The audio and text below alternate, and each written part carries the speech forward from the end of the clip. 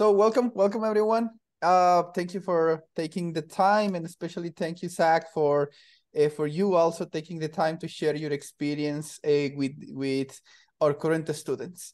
So Zach graduated, as we were just talking a few seconds ago, in 2020, like 3 years and a couple of months ago. I think during the whole course and a little bit after he graduated, we keep chatting a lot, right? A lot of about the technologies, the things that he was learning, and um, we have these interesting conversations every now and then, or when he learns something new, a new technology, he usually reports, or we chat on Discord. And a few weeks ago, I just stepped by and say hi to Zach to see how he was doing after 3 years. And for my surprise, he mentioned that he worked as a developer and now he switched careers a little bit. And I immediately invite him to be our next spotlight speaker. And I want you guys to hear the story and ask questions and learn as much as you can. So thank you, Zach, for taking the time. So let's start. How was it for you after you completed the course 3 years ago? After I completed. It didn't stop there. Um, you kind of got to keep it going. You get a really good base here. You get all your, basic. All the building blocks, put them together. Now build on top of it. Go into the libraries, go into your. Now it's AI, of course. A lot of machine learning at the time when I graduated was happening. Um, I actually continued on doing more C sharp. Yeah, it was more my area. Ended up not using it at all, but there you go. Okay. I think the big thing was LinkedIn was my best friend. Mm-hmm. I can't promote that enough. So many people on there, and you have no idea who's looking at your profile, who's looking for what you've got, and really just kind of brand yourself on LinkedIn. Thank you. Yeah. We usually recommend all the students to have open and update the LinkedIn account and status, to follow the university, follow the teachers, and with the teachers can endorse the technologies that we cover. Um, it's interesting that you didn't end up using C sharp. I remember that you were really, really interesting and spending a lot of time learning and much more than what we covered in class back then. So what was your first job? I was actually, I guess, recruited by Accenture. Um, pretty big company. Um, had no idea what they did. Never heard of them. But it was actually more of an apprenticeship at first, is what they called it. It was paid. You got full company benefits, but I can't remember if it was 9 months, somewhere along that line before they would say yay or nay. Mm-hmm. And I was actually put with Client Duke Energy out here in North Carolina. Um, and I was initially supposed to be doing software development with Angular. Okay. Yeah, back then, instead of teaching React on FSDI, we cover Angular. Yeah, Okay, it so came in handy. yeah, of course. They are hand in hand in terms of popularity. So yeah, anything, either way, I mean, React or Angular, anything JavaScript will do the trick, right? Mhm. So how was for you, if you remember back then, starting on a new career, on a new job as a software developer after completing the course? Did you say how long? How was, like, it was Oh, how difficult? was Did it? you dedicated a lot of time to learn more? I think the difficult part was overcoming the imposter syndrome. Honestly, um, you probably read about it. You really I felt it at least a few months in because people were just slinging terms at me that, I had no idea what they were talking about. I just, yeah, shake my head and nod. Yeah, yeah, sure, I'll get that done. And then Google's your best friend after that. But it's a lot different than you think it's going to be. I can't speak for everybody, every company, but Accenture was a pretty long onboarding process. Really had nothing to do with software development for the onboarding. It was a lot of business uh, intro, I guess you'd call Mhm. it. And after that, though, it started to fit together finally. Yeah, and we usually discuss, and I think every single presenter that has been here on the spotlight has mentioned the imposter syndrome, and that you should try to avoid it as much as you can, and you should at least recognize that it will be there, Yeah. and that things are not as hard as we tend to see, right? Especially during the interview processes. Yep. As for new terms, I think it's normal. I think the new the slang or the new terms that we get are not dependent so much on the technology. Most of the time, they are dependent on the domain, on the business domain that we get into. So that requires to some as a software developer. Uh, I'm pretty sure you can confirm this. You will be required not only to learn about technologies, but also about the the business that you are in. Like if you are in real estate, then you need to learn a little bit about the real estate and the terms that are used in real estate and the processes that Yep. are used. So what was the domain that you got into, the type of business on when you were Uh, doing software? it was more utilities, power, gas. They had just acquired uh, Piedmont Natural Gas or something like that. Anywho, yeah, I had no idea what they were talking about because I'd never been in that realm at all. A little bit of electrical work, but not enough to know what they meant, what they were looking for. And That yeah, I mean, go ahead, please. I was gonna say that's another thing you come into is learning how to deal with people, and what they want versus what they think they want. It's Yeah, if you happen to be on those roles, right, where you need mm, to kind of get the information from the client and help the client understand what they really want and need. yep. And that's part of the project management side that we also cover on the during the course. So, how long you work as a software developer? Let's see. I started Accenture February of 21, probably until mm, October of 21. Okay. Um, our specific project was Angular based. Initially, we were just doing a revamp of a program somebody had written on a laptop somewhere, and it was in 3 or 4 different languages to make it work. And we were basically just doing an Angular rework with Postgres on the back end, using Node. Mhm. And then it got turned into, well, we're just going to host it on AWS. So then Okay. all of a sudden I had to learn AWS, and it was a crash course. And all of a sudden I've got to learn Terraform and Vault from HashiCorp. And that's really where I just transitioned because the guy I was working with, it was just two of us, and he was, you know, super Java proficient and pretty good with Angular. So he kept doing basically the front and back end, and I did all the cloud. Um, so all this kind of just fell in my lap, honestly. It's not I didn't train to do it. It just kind of, hey, Mhm. learn this, do it, make it happen.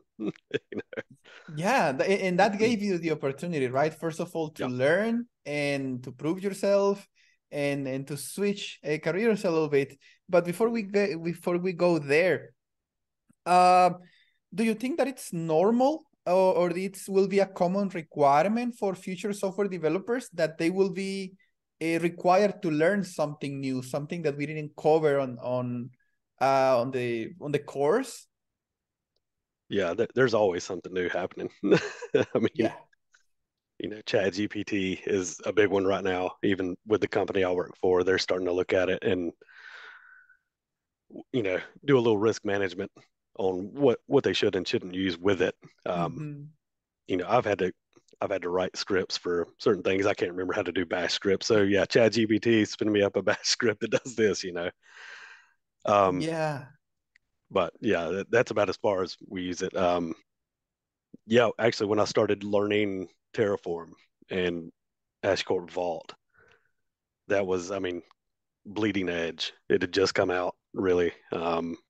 Not a lot was known about them, and they just happened to be using that as like a secret locker or secret backend and infrastructure as code tool. So that's how I learned that.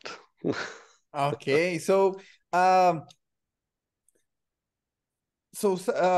you started work. You finished the course. You work as a software developer. You start using Angular, the technology that we covered during class. As you mentioned at the beginning, you start learning more and more about it. And at some point, you were given the responsibility of moving the project to cloud. Yep. No previous training on cloud. You didn't know much about cloud. And it was at that point, I imagine, your responsibility of learning and have the project working, right? Right. Then you did it, you learned Terraform and AWS and all these technologies that are required to manage your project. And then what happened later that you left your software developer position? With Accenture when I Yeah. left, um, I just got a random message on LinkedIn saying, "Hey, we see HashiCorp Vault Terraform on your resume. How'd you like to do this?" And they threw a number out. They're like, "Here's the starting salary," and I was like, "Yeah, sign me up." I mean, 100% remote. Um, that was big for me because we were still remote there, but um, please, I'm in North Carolina. I work in Minnesota, so um, there was that benefits. I mean, it's too much to turn down. Basically, I Yeah. actually wasn't even looking, you know, for work. It was just, hey, you want to see this?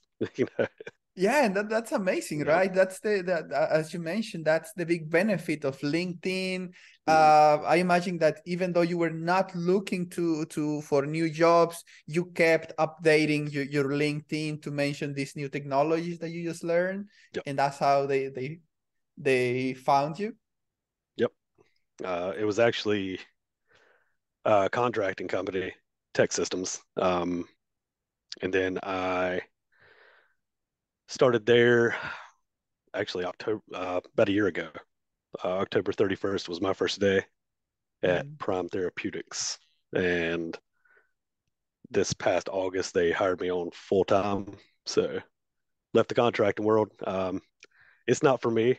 A lot of people love it, Yeah. but it wasn't my cup of tea for sure. hmm And now what's your role? What's your title? What type of tech job are you doing? It's security engineer, IT. Um, Mostly managing, fully managing the HashiCorp suite. Mm. That's including Terraform and Vault. Looking to add a few more to that next year. Um, Also, a little bit of IBM work on their software security Mhm. suite, identity management. So not a lot of that, but mostly the cloud Okay. piece of it. And sorry, that's great. And do you think that even though on this course we didn't cover a cloud and nothing or almost nothing about security, especially back then, do you think either way that this course helped you getting there? Oh, absolutely. No doubt. I wouldn't be where I was. Um, As yeah, I mean, it just kind of snowballed and you just pick up things along the way as much as you can. Um, it's not, I didn't get any kind of certification for this stuff. Um, found that out a lot. You'll see a lot of people, I'm certified in this, but they've never actually even touched the technology. They're good at Mhm. taking tests. Um, Mhm. so yeah, learn as much as you can. I mean, just pile it in. Yeah, awesome. Thank you. Mhm. Dr. Miguel, you're muted. Sorry. Hi, Zach. Thanks for taking the time to speak to all of us. Uh, Absolutely. I was interested. You mentioned that the course helped you, with these future projects. Can you be more specific? Can you tell us, like, well, I use this technology for that, or this helped me build, my knowledge in this specific technology down the line? Can you give us an idea of how the course provides you that basic fundamental knowledge that you could later take, and build on? Yeah. So you're basically, you're learning the building blocks of all this. You're learning functions. You're learning. Oh, geez, I don't remember all of it. There's a lot. The thing that stuck with me the most ended up was I can't remember the third part or who the instructor was, but it was all the agile and business side, and I use that the most, honestly. Um, actually, even with Accenture, I used all of that. I mean, waterfall. We use Kanban boards all the time, Jira. Um, but yeah, just learning, like Dr. Nzunza said, I was a C sharp aficionado. Um, so it really made me dig into it. I mean, really made me dig into it. And I kept going, just learning, doing Udemy courses after the fact, just to pick up things, how to use libraries, how to use these little widgets people come up with, what not to trust, on all this stratosphere of tools that we use. But I mean, really, yeah, everything you're learning in this course is going to push you forward. Awesome. Thank you. So, can we say then, based on your comment, that one of the most important things that you learn here is to learn on your own or to learn more about tech? Yep. Yep.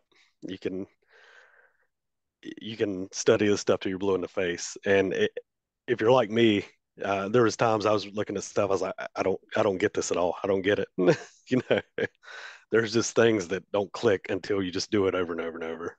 And finally, Mhm. it's like, oh, I was overthinking it. It's just Yeah. normally how it happens. Awesome. Thank you. Dr. Mhm. Rico? Well, kind of, you kind of started answering the question that I had for you of were there any non-technical skills that you developed during the program that have proven to be equally important in your professional success? Writing documentation. Besides learning to learn on your own, were there any Yeah, other? learning how to write good documentation. Let me amend my last statement. I've read a lot of documentation, whether it's good or not, it's up for debate, but um, you get better at it. Yeah. Time management is super, super important, especially working from home. I Mhm. usually come down here. My daughter leaves at 7:30 to go to school, and then I usually don't come out of my little dungeon down here till about 4 o'clock in the afternoon. So, um, yeah, it's nose to the grindstone for me. That's just how I work. But yeah, time management skills, managing yourself, learning on your own, like I said, is paramount because you will have to figure this stuff out. And there's usually people that can help you. Stack Overflow's invaluable. Yeah. I Okay, mean, yeah. thank you so much. No, Okay, guys. So anyone questions? We have one, Pineda. Hi, can you hear me okay? Yep. Sorry, I'm driving. Can you pull over? Hey, I have so many questions actually. so many, so many. Okay, first one. Zach, right? yes, Okay. Are you a veteran by any chance? I am. Okay, I kind of figured that part, right? I don't know, something about you reminds me of that. I'm military as well. No, So I don't. right. So it's so cool to see veterans, right, go into this Mhm. program. So my question would be, how hard did you work while you were in the program at all? I mean, how did that work out for you, like going through the program? And then also, how easy was it for you to obtain employment after um, you graduated or were certified? So I was in a kind of a unique situation when I went through the program. Let's see, that was 2020. It had just started. My dad had passed away May of the previous year, and he had a business that I had to close down for his estate. So actually, while I was closing that down, I was doing the class or doing all the school stuff. So yeah, kind of was working, but not full time like I was beforehand. And what was the second question? I'm sorry. It was how long? No. I have a lot of questions, but no, Oh, this question was how soon or how difficult did you think did you find it to find employment right after you were completed with the program? it was scary. Not gonna lie. Um, I put stuff out everywhere. I mean everywhere. Even good old monster.com. Let's see. So we finished in August, and I found out, I think it was December when I got contacted about the Accenture. So it wasn't that long, but it felt like a long time. Um, but yeah, it was also at a point where, COVID had just started shutting everybody down, and this kind of work kind of proliferated everywhere. There were all of a sudden all these developers everywhere, and that was worrisome, Right. but that's calmed down a lot. Mhm. So, yeah, my advice there is to don't stop trying. Put yourself everywhere and brand yourself for what you want. So, Got it. Awesome. Thank you so much. Yeah, absolutely. and if I can extend a little bit there, on Zach's situation, it was a few months. We have had all over the range, right? I think the previous Spotlight speaker, he found job after 1 or 2 weeks after completing the course. We had an experience that I plan to invite really soon, that he was working as a developer even before finishing the course. And we have had other situations also where the student spent or struggles a few months before he gets the first initial offer. Dr. Ana Rico? Oh yeah. Were there any unexpected aspect of the job search or the interview process that you wish you had known earlier? I had heard about the dreaded 12 interview process for becoming a developer. Um, Luckily, didn't have to go through that. I think I had 6 total though. None of them were whiteboard, surprisingly, and I was ready for it. I was learning, FizzBuzz and all that stuff, but um, never had to do one. They just kind of said, "Okay, well, we'll bring you on board and see what you can do, and let's go from there." Okay, Yeah. thank you. Rahim? Hey Zach, how's it going? Hey. I had a question. Was the AWS portion that you were doing and work, was it the DevOps? It was more of the infrastructure setup. It did include DevOps. Basically, our setup, if I'll try and TLDR it, was we had our code base. We pushed that into Bitbucket. Bitbucket got picked up by Concourse as our DevOps orchestration tool, and then that was sent over to our AWS account. I think we stored ours in S3, and it was fed out through CloudFront and all the AWS pieces that we had in place. So yeah, it was. I mean, I guess you could call it AWS full stack, because we pretty much had everything from start to finish done on it. Okay.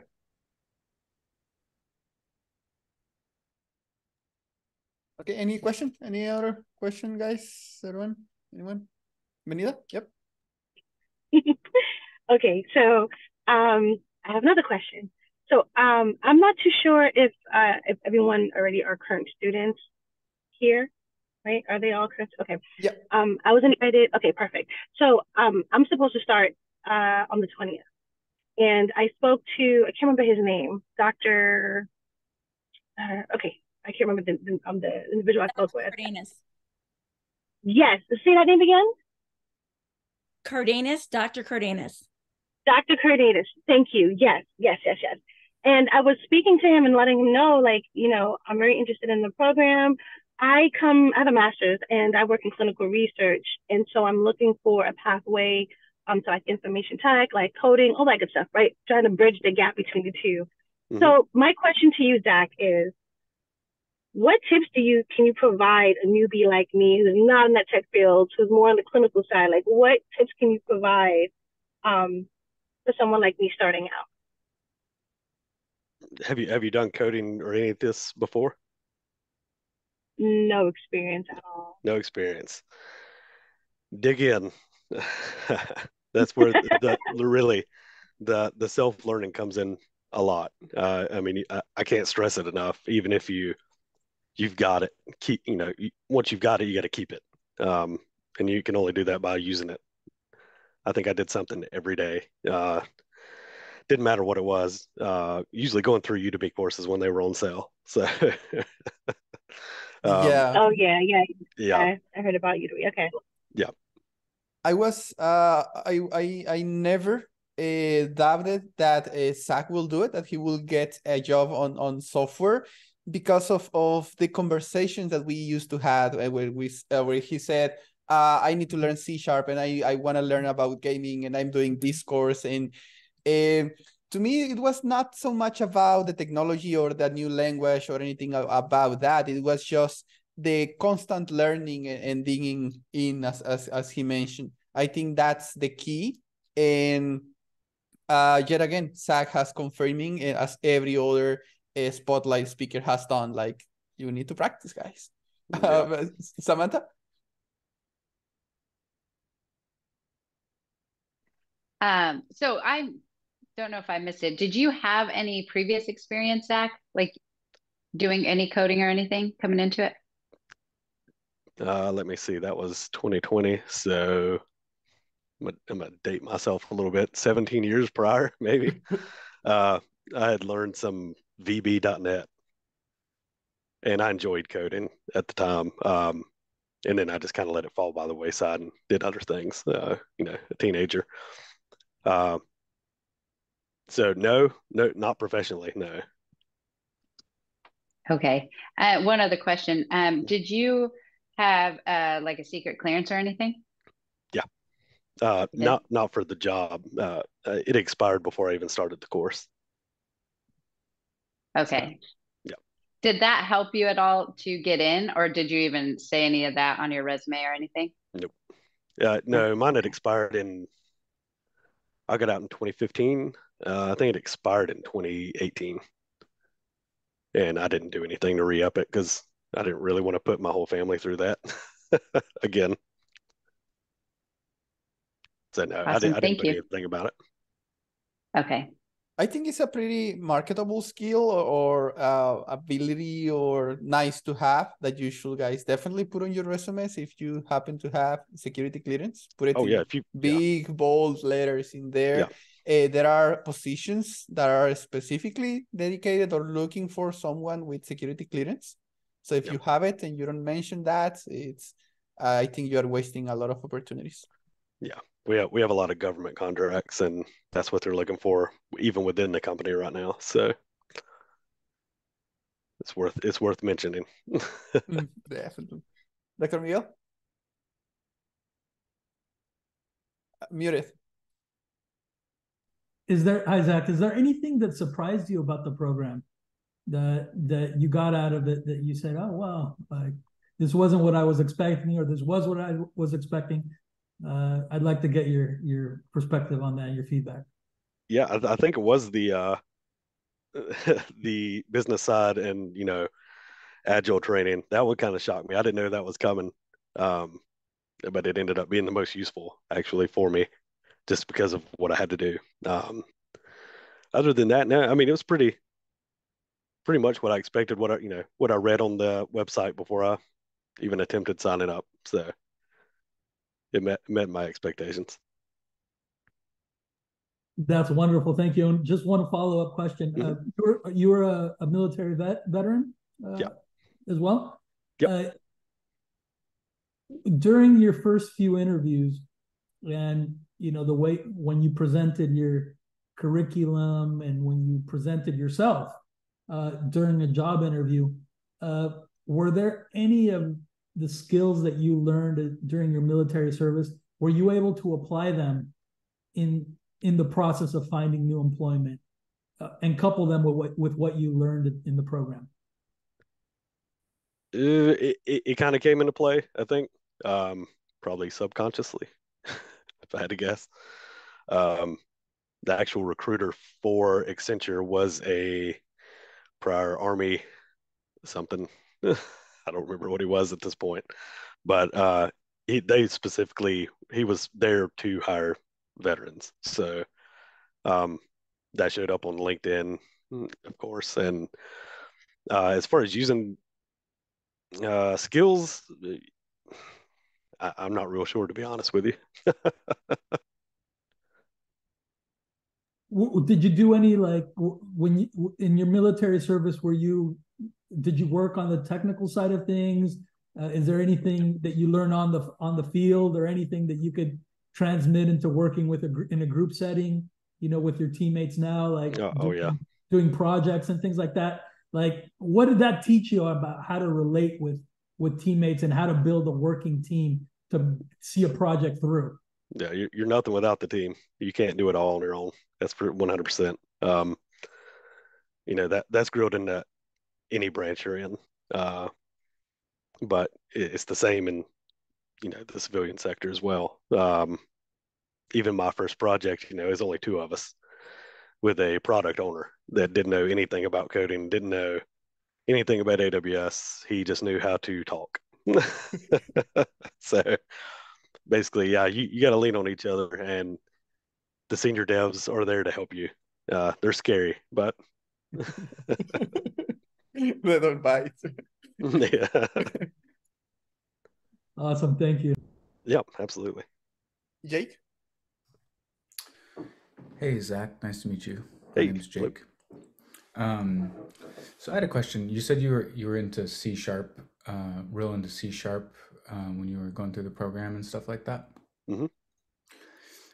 Would you say that these companies kind of are, especially for like an initial hire, for someone that doesn't have any experience in tech or coding, would you say that it doesn't really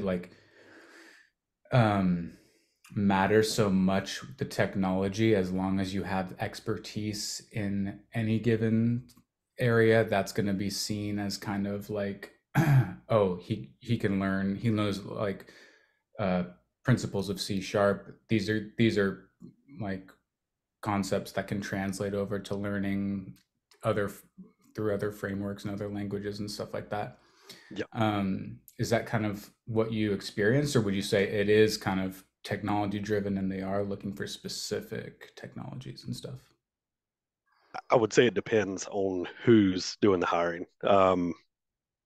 Most of what I've seen is it doesn't matter what language. They're all pretty close once you actually get to the brass tacks. Right. They all perform the same things. They just do it different ways. Most people just want to see somebody with a willingness to learn it, a willingness to, I don't know everything. Surprisingly, that's what they're looking for.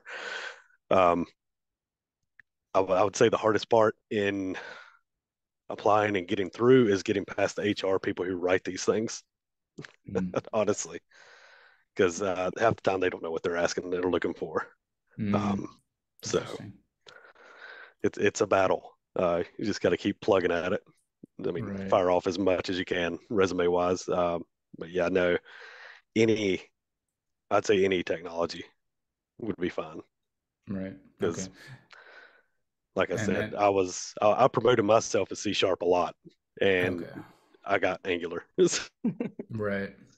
It's but then whenever as soon as you got to talk to somebody who knew kind of what they were talking about, then you could kind of demonstrate your knowledge.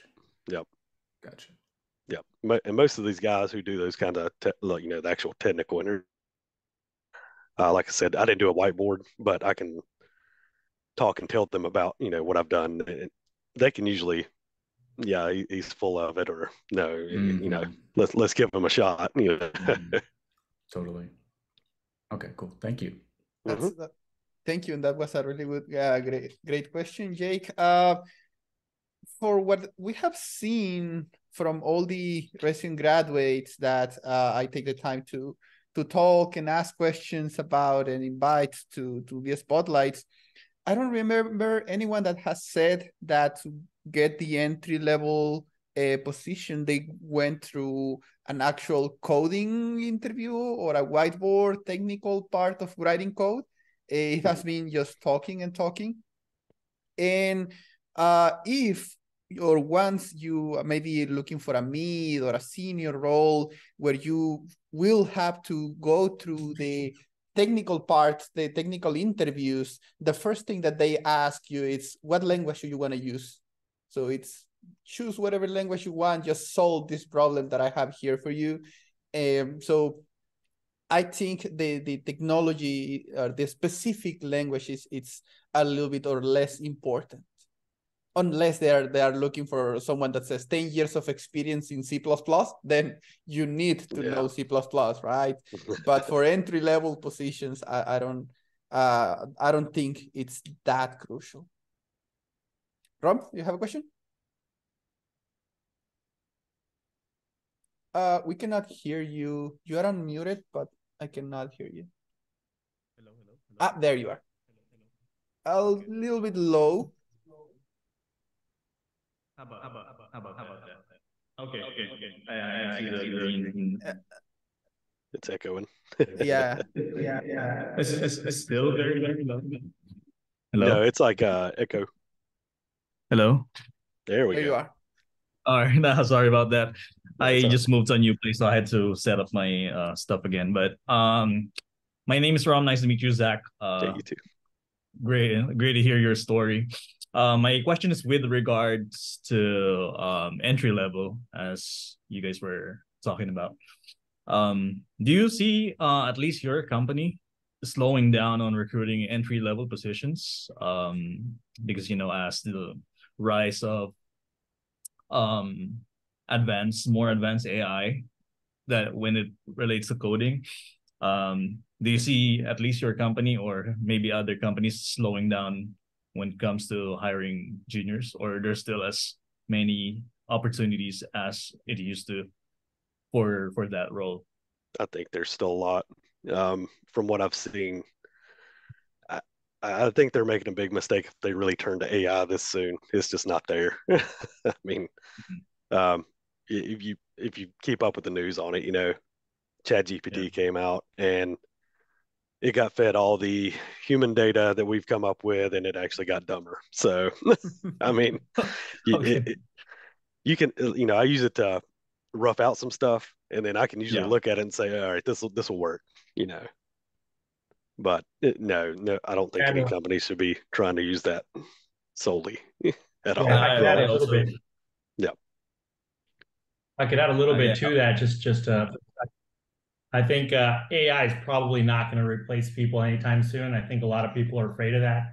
But you are not at the level in the industry where AI will replace a human being, because right now, to get what you want from ChatGPT, you have to know exactly what you want. And when it comes to software, people don't know exactly what they want, right? So you still need that human interface, that human interaction to say, hey, and you work through it in sprints or whatever. So it's not as clear cut as just some prompts, right? So just a little more detail. Yeah, 100% agree. Yeah, that will be nice. I think it will be a good new role of developer, where we just deal with the client, understand what the client needs, and tell AI what to code and verify that. But I think, and my opinion too, it's that there are a ton of openings, and I don't think that they will decrease anytime soon. No. Thank Rahim, you. thank you. Mm-hmm. So I stepped away for a second, so I don't know if anybody even asked this. You are pretty satisfied, like very satisfied with the role and the position that you have and the company that you work for? Oh yeah, I love it. I absolutely love it. Okay. And so with that being said, do you ever feel burnt out, or like are you still thirsty and studying and constantly still learning, just on your own? Like So looking into more yeah, things, or is that really, no, good to do? I'm still learning. No, every day. What I did with mainly I got hired for HashiCorp Vault. Um, and what I did at Duke Energy with HashiCorp Vault was on the developer side. What I'm doing here is the admin side. So I had to completely learn all this stuff over. Right. Surprisingly, they said, we can't find anybody that knows this stuff. Just happened to find mine through LinkedIn and got in there. So I started, like I said, last October as a contractor, fully revamped their entire suite. Got hired full time, still plugging at it. I mean, there's so much to be done, and it's never ending. And they keep coming out with new versions and upgrades and new features and bells and whistles and other programs to add on to it. And it's just it's never ending. But no, I don't feel burnt out at all. No. Right. So this extra learning that you're doing is out of self-interest more so than, I mean, of course it's required, right, for you to stay on point with the new technologies, but out of self-interest, you find yourself constantly like wanting and desiring to still learn. Yep, because we have an actual on-prem application, still in the data centers. They're slowly starting to move to cloud. Company I work for is big on the pharmaceutical, so they're a little iffy on moving everything into the cloud with all the PHI and personal information that they hold, which I can understand. But no, I learn everything in case the use case comes up. I've got a solution. I don't have to rack my brain for 2 weeks. And expanding that before we go with Dr. Samantha, expanding on the same question, what will happen if you are required to do something new, something that you don't know, let's say a new technology, or you need to, the company decides to do something, use a technology that you don't know at that point. Do you think that you will be pressured into fixing the problem right away, or that they will give you time to properly learn? And will that learning be part of your daily hours, or do you need to learn outside the regular work schedule? So ours, and that really depends on how good your manager is. If he can, assuage some of that to say, okay, look, nobody knows what this is. We've got to take some, on the job training to get this going. So, mostly it'd be during office hours. Myself, I'd be laying in bed on my phone reading about it, but I'm a nerd, so I mean, but yeah, normally they give you plenty of time to learn this stuff because they knew I was, like I said, only on the developer side of HashiCorp Vault when I first joined. I actually started is about 20 days or so before a code freeze, which usually means nobody's pushing any code out, no new any changes, nothing like that, because there's just not the staff there during the holidays to, fix what you break.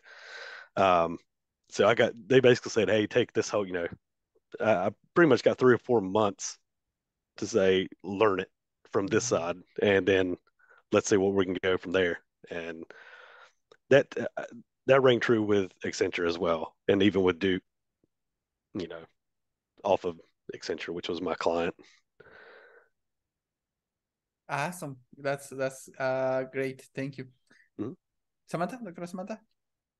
Oh, yeah, Zach. So you're talking about your present, and I know that this is the future of our students, but I would like that you go back 2020 when you were a student without the pandemic, okay? And I want that you share with them how much time you were spending, practicing. What did you do when you were a student? So I think that this is very important because at the beginning, some of our students are trying to memorizing like everything that we're doing. and it's not the correct path. Practicing is, at some point it becomes familiar. Everything, all the neural networks start making connections, and we start remembering. Right. But it's something that happens. It's not. But if you want to share with them how it was for you, and whether you advise on that for their present. Yeah, there's a term I learned. Don't boil the ocean. And I didn't know what it meant at first. But don't try to learn all this stuff and think you're going to hold on to it, because you're not. I mean, simple things slip my mind. I'm like, oh God, how do I do this if statement? I've done 100 of them, if not 1,000 if statements, and I have to look up the syntax. It makes me feel dumb, but that's what Google's for. Yeah, just learn. As far as time spent, let's see, because for me it was from 8 p.m. till 11. Is that what we used to run to? 3 hours? Mm-hmm. Yep. So I'd go to bed usually afterward. But the next day, whenever I did get time, I really would just, I remember going back through my code that we did in class and either just doing more, making more functions, making more statements of, conditionals, try, catch, error blocks, whatever it was, making different ones, and then trying to refactor those into cleaner code. There's tons of information out there, especially like YouTube, and they can show you this, at length after you get through all their ads. But yeah, man, if I had to put a time on it, probably 4 hours a day extra. Just guessing. I'm trying to remember 3 years ago. It's been. Yeah. I remember. I remember that part a lot. I remember, like if someone mentions Zach, immediately comes to my mind. Really good student, interested on learning more than that we were covered during the course, and practicing or learning on its own. That's few of the things that I remember really clear from you. Mm. So and I was in. Oh, sorry. No, go ahead. I was gonna say I was in really the same mindset as basically what Jake was saying.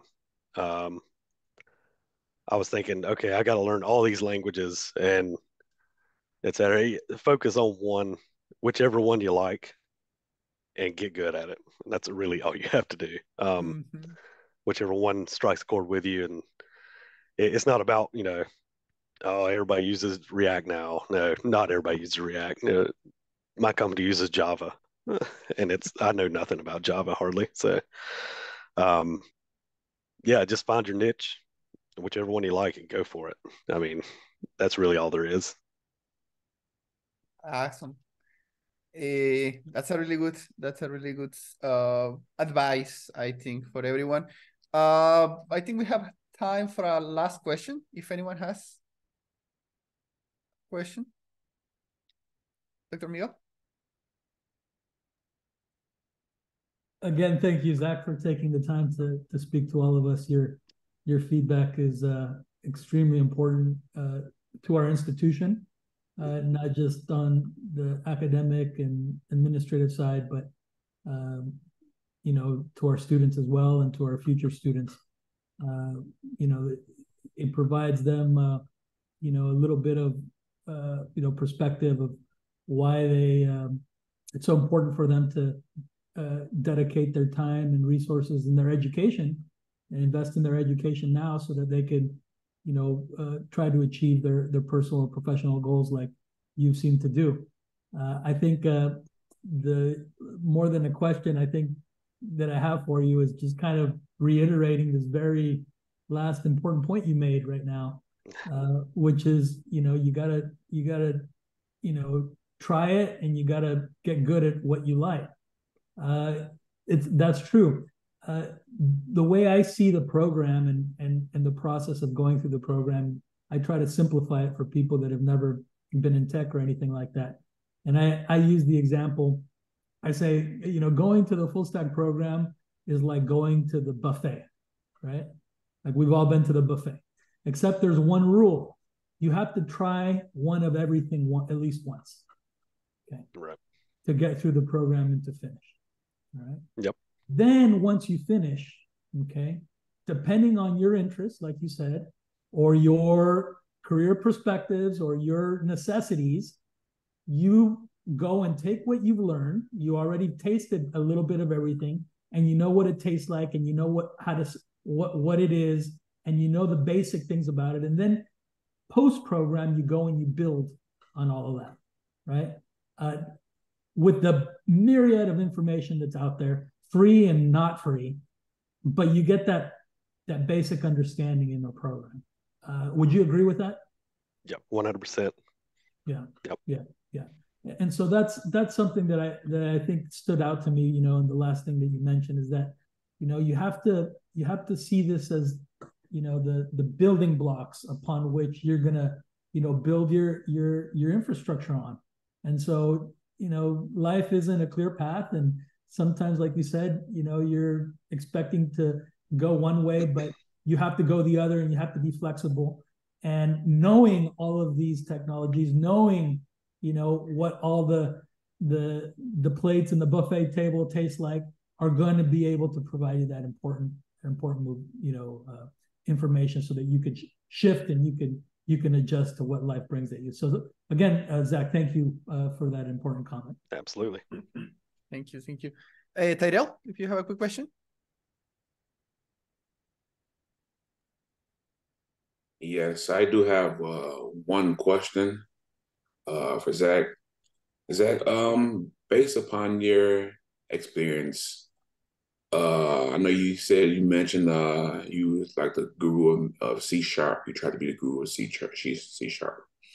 What is like a good language that you recommend that we be proficient in the most? Ooh, God, that's the $1 million question, isn't it? If I had to choose one, I see Java more than anything. As sad as that is. Java Spring Boot. And I know absolutely nothing about it. The code looks insane.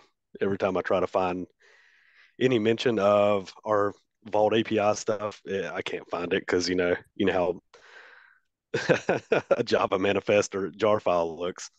But yeah, I mean, everywhere that I've seen, people use Java. It's a super broad language. It's secure. It's been around a long time. Would I recommend it? No. I'd push C# all day, but I am a fan of Angular. I will say that. I'm a big proponent. I'm on their what is it, advocate team. Mm-hmm. It's a nice one to learn. I mean, this has got everything you need in there. TypeScript is JavaScript, basically. Mm-hmm. You get a few more superset pieces built into it. But I mean, really, yeah, just whichever one makes sense to you, learn it. Exactly. Stick with it. And then the rest comes. I mean, unless you try to go learn Rust or something like that. It's a little weird, but Python's a big one too. I mean, you can't go wrong with it. Yeah, I think any language that you pick and you start digging deeper into that's the language that you like the most, because it's most of the time it's not about learning the language or the framework, but it's about solving more and more advanced problems every time. And if you keep switching between languages, you will find yourself solving the simple problems just with different syntaxes. But if you keep on a single language, be Java, I hope not, or C# or JavaScript or something like that, and if you keep on a single one, digging deeper and deeper and deeper, then you will find yourself fixing higher and higher level problems, or coming up with better solutions in that. And then switching syntaxes, it will not be a huge deal. But with that answer, we can it's really not close the spotlight. Thank you very much, Zach. Thank you for answering my message. Thank you for taking the time, and I hope to keep chatting and discussing technology with you for a lot of years to come. Thank you, everyone. Thanks That's for it. reaching out. Thank you. Thank you. Thank you, Zach. Thank you so much. Good to see you. Take care. Yeah. Thank you. Here, Thank you, Zach. I can drop my email if you have any other questions. That would be I don't great. mind. Yes, please. That'll be awesome.